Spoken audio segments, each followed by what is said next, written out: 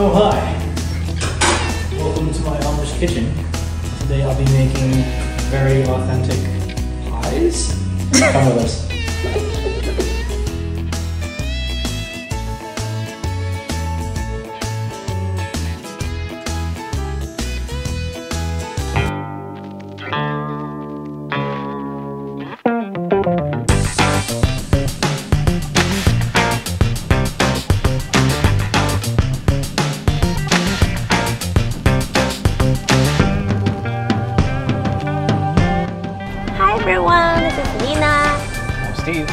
Now it's 7:15 a.m. and we're heading to Lancaster, Pennsylvania.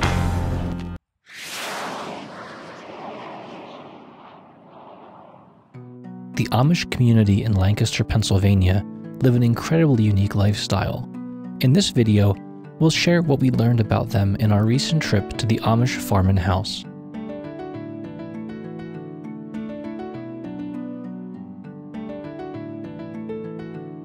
In the late 1700s, the Amish decided to insulate their community from the outside world. A deeply religious community, they saw the rapidly modernizing outside world and its influence as ungodly.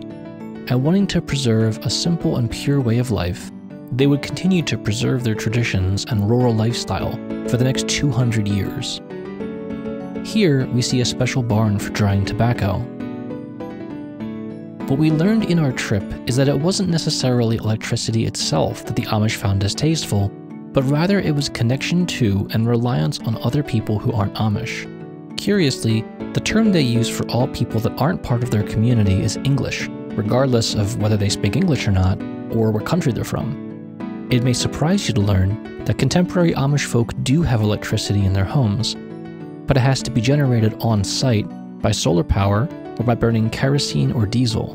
The Amish also use batteries to power small appliances like lamps, the same kind of batteries you might use for a weed whacker or a leaf blower from Home Depot.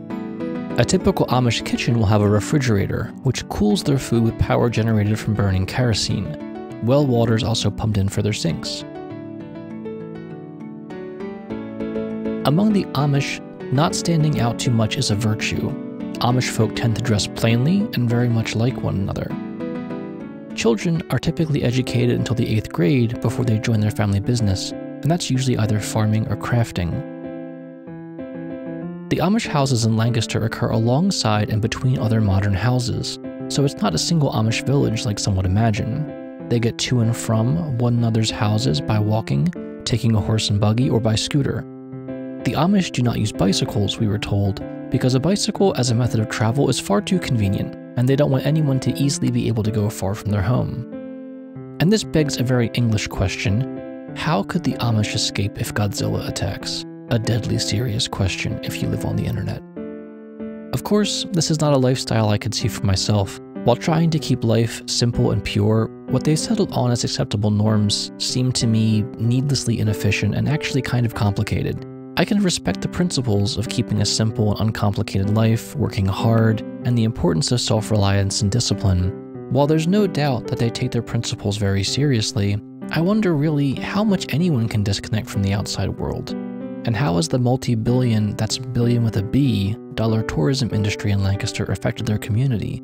I mean, there are plenty of folks living on the grid in America who don't have solar panels on their roofs yet.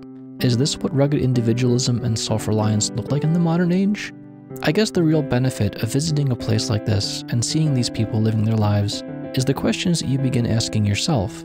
Given my principles and beliefs about the world, am I living up to my ideals as well as they are to theirs, complicated as they may be? And if I'm not living by what I say are my beliefs, do I really believe them? What does it mean to live my truth? And how will I know I'm doing it well? And while it probably doesn't need to be said, my bias here should be obvious. I make a living in software, I play in a heavy metal band, and I post videos to YouTube in my spare time.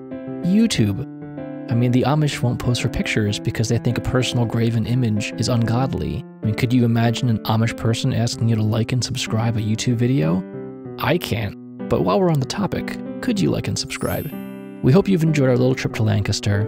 We have one more video to share about the experience, but you'll need to stay tuned next week to see it. Till then.